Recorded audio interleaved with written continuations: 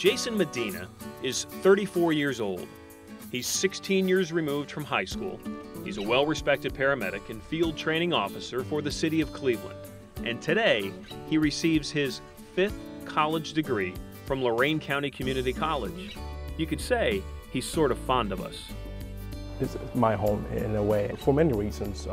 One, it will be the affordability, the convenience and the flexibility, as well as the innovative nature of the college with the introduction of new programs and new ways of learning. Medina has been a student here for the better part of 10 years. All the while he has worked and advanced his lifetime career in medicine. Yes, I think I knew since I was a little boy that I always wanted to stay in the healthcare field, and I just easily gravitated towards medicine. It's where I feel most comfortable at. I enjoy it. Jason's latest degree is as progressive as he is. Today, he graduates with an associate's in nursing, paramedic to RN. It's an innovative program that provides paramedics a pathway to earning their RN degree using online and mobile device technology. His class was the very first class in this program, and Jason was the very first student to sign up.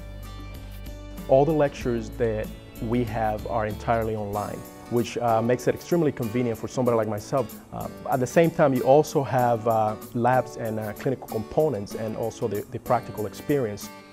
Jason's a big believer in the benefits of the non-traditional offerings in learning.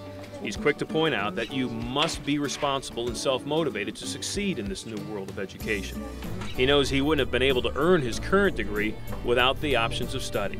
And he's also sure he's not done just yet. Education to me is the foundation for success, and the more educated you are, the better person you will be and the better chances you will have to be successful in life. That's all Jason wants to be, successful and a good example.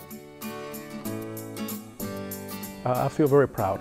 I feel very proud of what I've done. When I look back at where I come from and what I've been through in my life, the fact that I came here my sophomore year of high school and didn't speak a word of English, and look where I'm at later today, I can say, yes, I've graduated from college multiple times and I've accomplished all this. So I hope that I can motivate others that are in the same position as myself and know that it can be happen, it can be done, it can happen. It's a lot of work, but you can make it work.